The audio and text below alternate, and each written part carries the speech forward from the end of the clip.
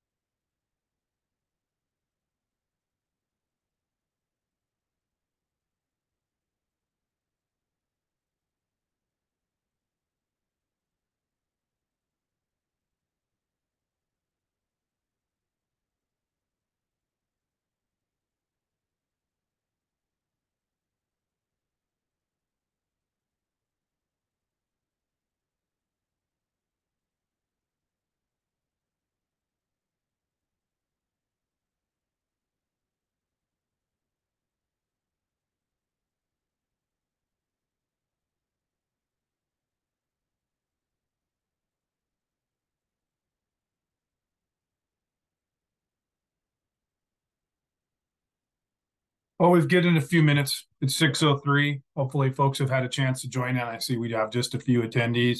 We'll go through some housekeeping and then I'll introduce myself and we'll get going. So, Leah, did you want to walk folks through the housekeeping? Sure. Today's session is being recorded and will be available on our website for viewing by close of business tomorrow. All attendees are muted upon entry. If you have questions or comments for staff, please hold them until the public comment period. At that time, you can state them live by raising your hand. If you're calling in, you can raise your hand by dialing *9 on your phone. And if you're on a computer, you can find the hand icon at the bottom of your screen. Sometimes, depending on Zoom versions, you may first need to click the reactions tab before you can see the hand function. When it is time for comments and questions, we encourage you to speak up and provide your comments live. To speak, you will need to raise your hand. At that point, I will enable you to unmute yourself. If you were dialing in, *6 again. If you're on a phone, you may also submit a question via the chat if you have an inability tonight, but we would prefer them live. To ensure that we can hear from everybody, please limit your comments and questions to 3 minutes. And if you have any technical difficulties or questions, please reach out directly to me in the chat function. Chris, go ahead. Thank you, Leah.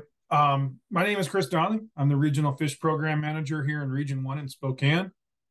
Today's date is August 22nd. It is 6:04 p.m. And for the record, joining me here are Bill Baker, my district fisheries biologist in Colville, and Leah Snyder, an administrative assistant out of Olympia.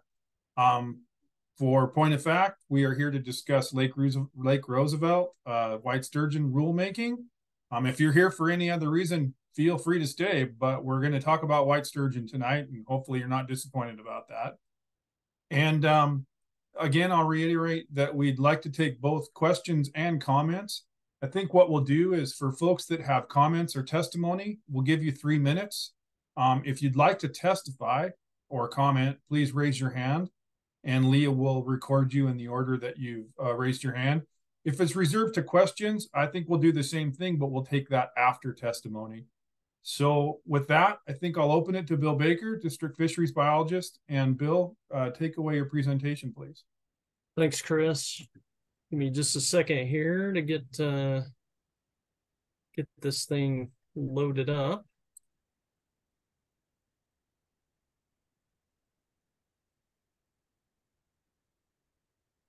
Let me know when that shows up on your end, if you will. I can see it, Bill. I think you're fine. Okay, great. Great. Okay. Hi, folks. As Chris said, my name's Bill Baker. I work for Washington Department of Fish and Wildlife as a district fish biologist covering Ferry, Stevens, and Pend Oreille counties. And tonight I'll be talking with you about white sturgeon in Lake Roosevelt and proposed changes to the sturgeon fishery. I'm going to start by giving you some background information on the sturgeon population and some of the issues it faces. And then I'll talk about the work that's currently being done to rebuild that population. I'll also provide a summary of the fishery in recent years, and I'll wrap up sort of by talking about where we go from here. So let's begin here by taking a look at the sturgeon population in Lake Roosevelt, or to be specific, the population which extends from Lake Roosevelt upstream into that portion of the Columbia River in Canada downstream of Hugh Keenleyside Dam. Now, altogether, this is an area that we refer to as the transboundary reach. Now, sturgeon in the transboundary reach have experienced persistent recruitment failures since around the early 1970s. Every year, adult sturgeon spawn and produce eggs and larvae, but they disappear during the larval stage. Now, the result of this over a roughly 50-year period is that we have an aging adult population with very few young fish filling in behind. So this slide just shows an example of what the sturgeon population looked like in the late 1990s. On the x-axis here is the fork length of sturgeon in the population. And on the y-axis is the proportion of the population of a given size. And you can see here that even in the 1990s, there were very few smaller, younger fish. Now, because of this, sturgeon were closed to harvest in the U.S. and Lake Roosevelt in 1995. And this was followed by a closure of the fishery altogether, even to catch and release in 2002. In Canada, the situation's been even worse. White sturgeon were listed under the Species at Risk Act, or SARA, in 2006. That's the Canadian equivalent of our Endangered Species Act here in the U.S. In 2001, the Canadians began use of conservation aquaculture, or hatchery rearing, as a stopgap measure to prevent extirpation of the population. The goals were to maintain genetic diversity and to rebuild the demographics, that is, the size and age structure of the population. On the U.S. side, WDFW and the Spokane and Colville tribes began stocking of sturgeon in Lake Roosevelt in 2004, initially with fish provided by BC, but then with our own fish beginning in 2006. Both the U.S. and Canadian programs relied on direct gamete take, that is, capture of adult brood stock, which were brought back to the hatchery and spawned. Progeny were reared in the hatchery and released the following year. In 2011, the U.S. program transitioned to capture and rearing of wild-caught larvae, which was advantageous for a couple of reasons. From a genetics perspective, those larvae that were caught in the wild represented better genetic diversity and a far greater number of parents. In addition, broodstock collection, which is labor-intensive and hard on adult fish, was no longer necessary. So I'll come back to this in just a bit and discuss that in more detail. Now, this next slide shows the number of sturgeon released from hatcheries in Canada and the U.S. since the programs began. On the x-axis here is the brood year or year class. That's the year that the fish were produced. And on the y-axis is the number of fish released. In the legend, you can see that we have fish originating from both Canada and the U.S. DGT refers to direct gamete take. That is, again, fish that are produced from eggs and milk obtained from adult broodstock, which were captured and brought back to the hatchery to spawn. The others, the Canadian wild and USWCL, refer to wild-caught eggs and larvae used in later years, and I'll talk more about those in just a bit. And you can see that in the early years, the Canadians released a lot of direct gamete take fish, shown here by the blue bars. Here on the U.S. side, shown in gray, our stocking program consisted of about 4,000 fish annually through 2010.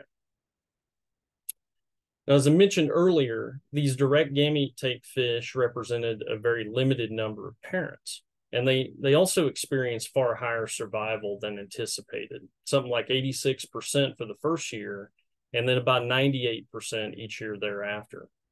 Now, because of that high survival, many of the hatchery direct gamete take individual year classes were more abundant than the entire wild adult population.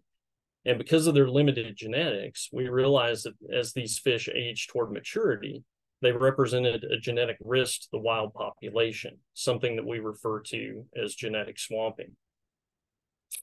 Now, to avoid that occurring, we reopened the Lake Roosevelt sturgeon fishery in 2017 and focused harvest on those specific year classes of fish. And that fishery was very well attended. People came out of the woodwork to fish that first year, and a lot of fish were harvested, which was good because that was the goal. Now, next here, I have a graph showing, skipped ahead. Next year, I have a graph showing estimated sturgeon harvest in Lake Roosevelt from 2017 to 2022 using a couple of different methods. Catch record cards, which are shown here in blue, and the Lake Roosevelt Creel survey, which is shown in gray. And you'll see that there's pretty good general agreement between the two methods. On this graph, the year is shown here on the x-axis, and the number of fish harvested for that year is on the y-axis. In 2017, we estimate that somewhere around 2,500 to 3,500 or so sturgeon were harvested. And at that point, we knew that we had sufficient fishing power to reduce those overrepresented fish. So the following year, we tightened the slot limit to 53 to 63 inches in order to focus harvest on those fish which were closest to sexual maturity and therefore represented the greatest immediate genetic risk. And we maintained that for a couple of years and saw a modest harvest of around 250 to 500 or so sturgeon in 2018, and then again in 2019. In 2020, we loosened the slot just a bit to 50 to 63 inches, and we maintained that through 2022. In those years, we've seen similar fishing effort and harvest, and to date, there have been approximately 4,000 to 5,000 sturgeon harvested in the recreational fishery in Lake Roosevelt. And that has resulted in a substantial reduction in overrepresented year classes and led to family equalization. Now, this graph is from a report put together by our Canadian counterparts, which reached that conclusion. I won't go into the details of it here, except to say that the broad scale conclusion was that the risk of genetic swamping was avoided. So kudos to our angling base, which solved what could have been a major problem. So earlier, I mentioned that we transitioned from direct gamete take to wild-caught larvae in 2011 after we reared and released a small pilot test group in 2010. Now, this next slide shows how those larvae are collected. This work is conducted by the Spokane and Colville tribes, and then they bring the larvae back to the WDFW Sherman Creek Fish Hatchery for rearing. They use large D-ring drift nets fished near the bottom. The larval sturgeon hide during the day, but drift with the current to disperse at night and are captured in the nets, which also catch a lot of other debris. The larvae are then sorted out and placed in containers and transported back to the hatchery. Okay, so I want to come back to this graph for just a moment, which again shows the number of sturgeon released from the hatchery programs. But now I want to focus on the right-hand portion of the graph where you start to see these gold bars.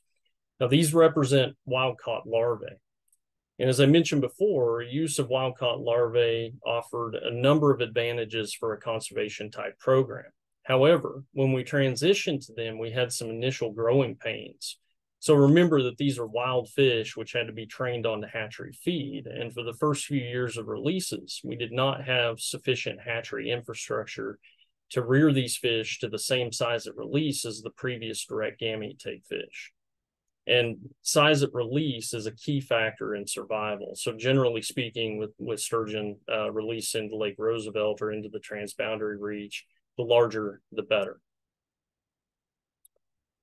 For year classes produced between 2011 and 2016, fish were generally fewer in number and smaller in size at release, which translated into poor survival.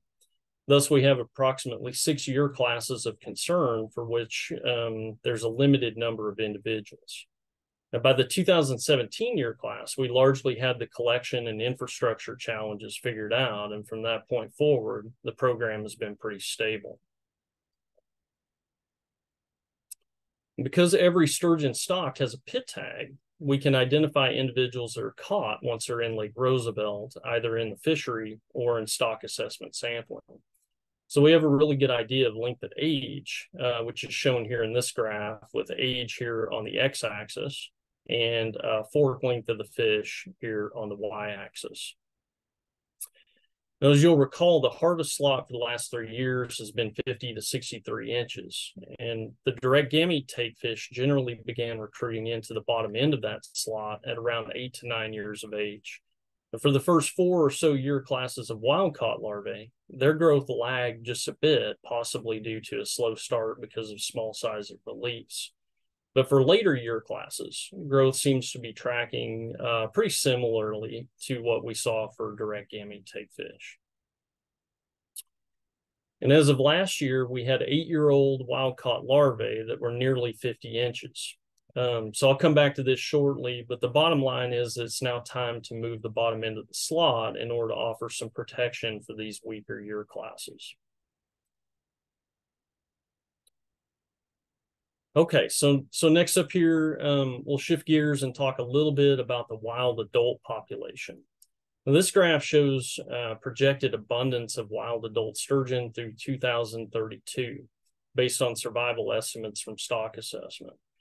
On the x-axis is the year, and on the y-axis is the number of adults. And as you can see here, we have more wild adult sturgeon in Lake Roosevelt than in the Canadian Reach, but the mortality rate is also higher.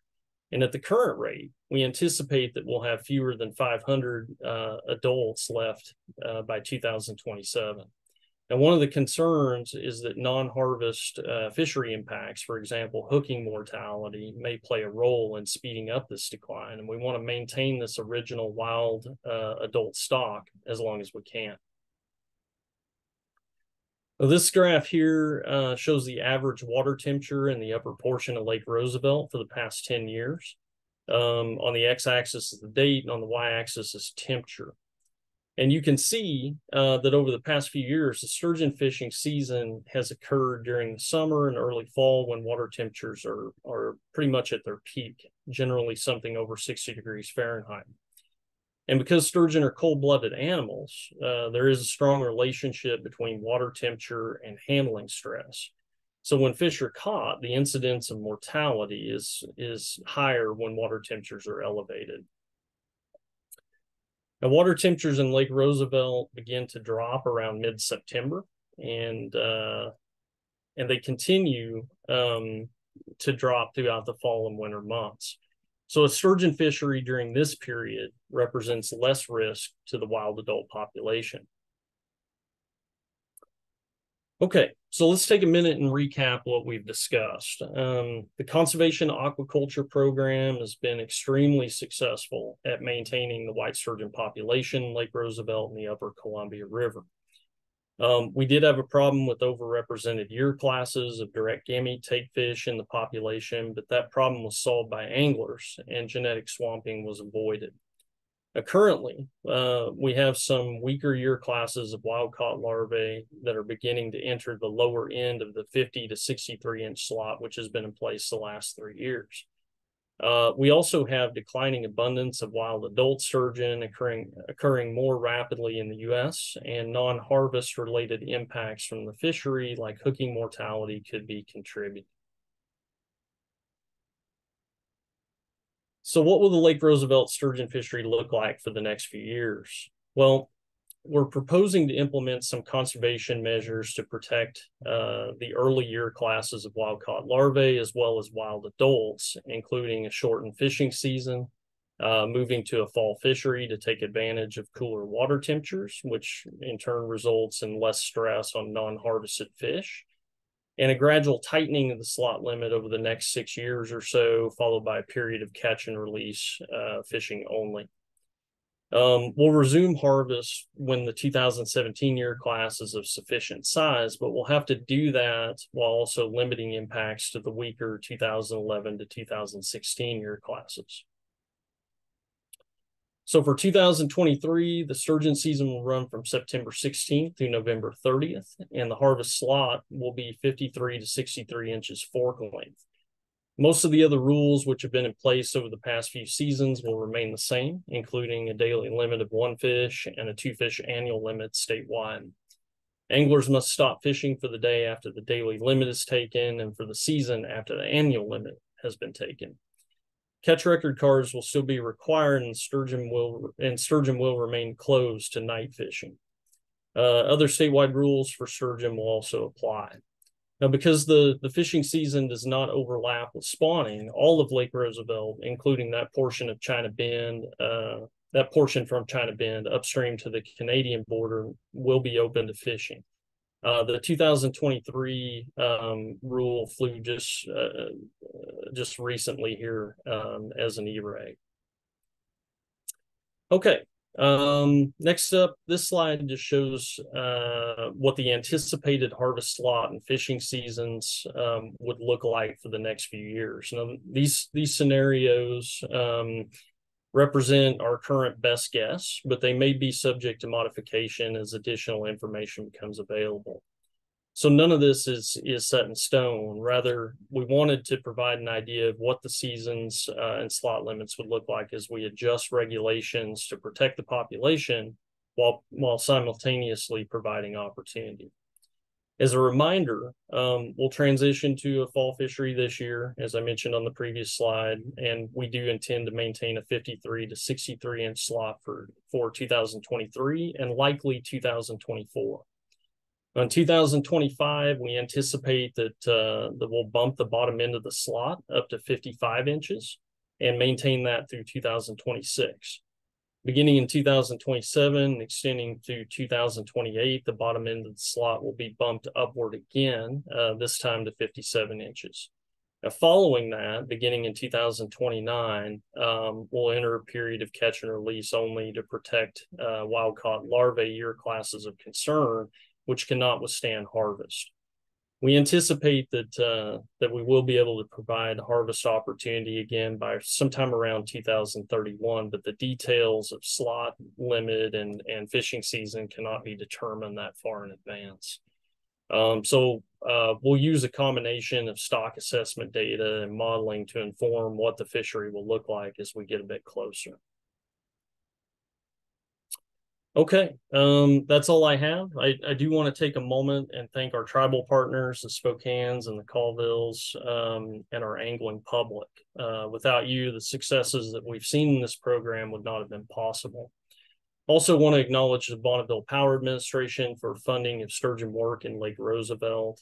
And I want to thank our partners in Canada, the BC Ministry of Forests, Lands, and Natural Resource Operations, BC Hydro, the Freshwater Fisheries Society of BC, and the Department of Fisheries and Oceans Canada for their cooperative efforts and a lot of really great work to support sturgeon in the transboundary reach. And with that, we can entertain any questions. Thank you. Oh, Chris, you're muted. Apologies, everybody. Thank you, Bill. Maybe stop sharing your screen, and then Leah will go to the order in which you received folks that want to talk or ask questions. Great. Sounds great. So this is the time when you can feel free to comment or ask questions.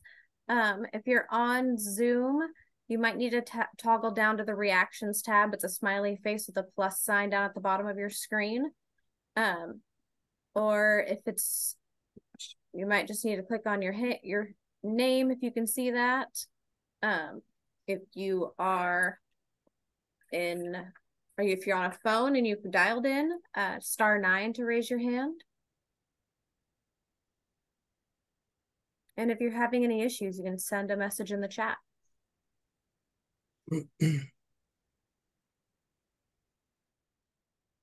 Doesn't look like we have anybody yet.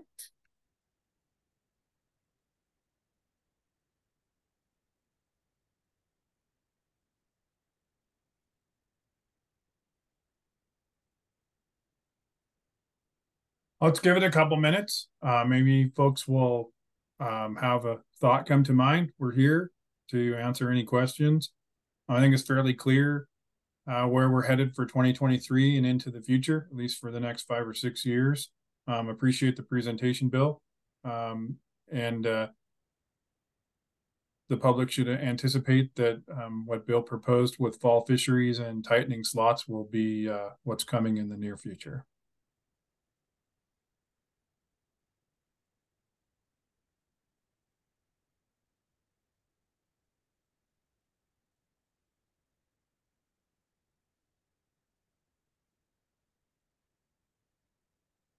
Leah, I think we'll give it till 6:30. And if we don't hear any questions or feedback from public, we'll end at that point.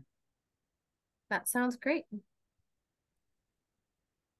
Just a reminder, smiley face reactions tab at the bottom of your screen to raise your hand. And if you're having any issues, you can click the chat button and I can help you out.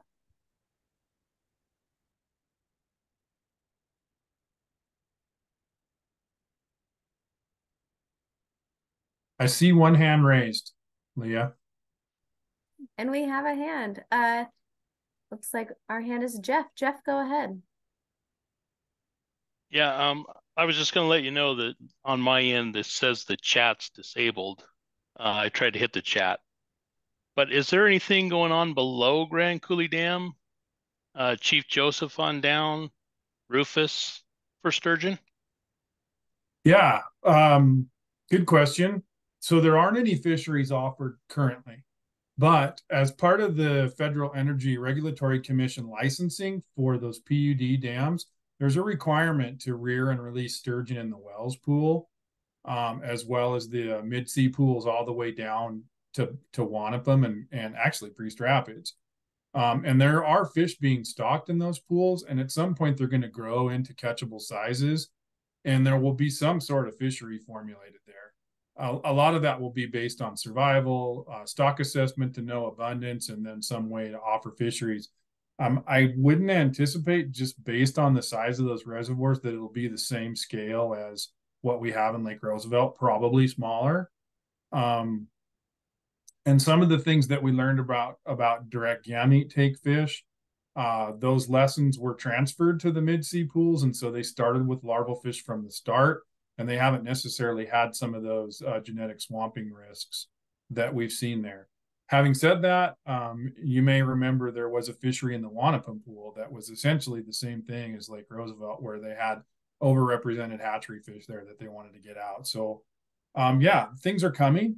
Sturgeon grow slowly. They grow even more slowly in the mid-sea pools than they do in Lake Roosevelt. But I've heard multiple conversations in the last couple of years about how we're going to structure fisheries there. And I would think in the next, less than 10 years, you'll see some sort of fisheries offered there. And then Rufus Woods receives surplus fish that we have from Lake Roosevelt. We haven't done any kind of stock assessment work down there or really looked at sturgeon growth. They've just been kind of getting fish when we have extras. It's a place where we know sturgeon historically existed prior to the construction of Chief Joe. So I can't say whether something's coming for Rufus Woods in the near future, but I think as abundances go up there, we'll start to look at whether there's any fishery opportunity in the future. Thank you. You're welcome.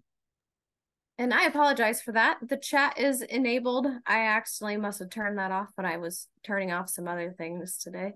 But you can access it now for sure. Sorry about that.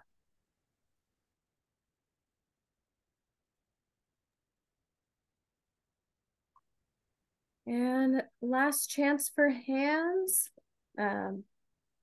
Raise hand function at the bottom of your screen. And you could use the chat function this time if you have a problem.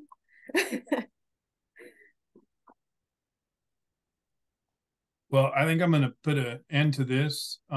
Jeff and Joel, you're our last two attendees here, and I appreciate you taking the time to plug into our public process. It's nice to have the public care about the resource and take time out of their busy schedule to hear what we're up to. I appreciate your attendance tonight, and Jeff, I appreciate your question. As always, we are available Monday through Friday at our offices, Region 1 in Spokane. You have my name and you have Bill's name. Feel free to reach out to us, and we would be more than happy to address any questions that you have. I think with that, we'll close out. Thank everybody for being here, and wish you all a happy evening. Have a good night. Thanks, guys. Thanks, all.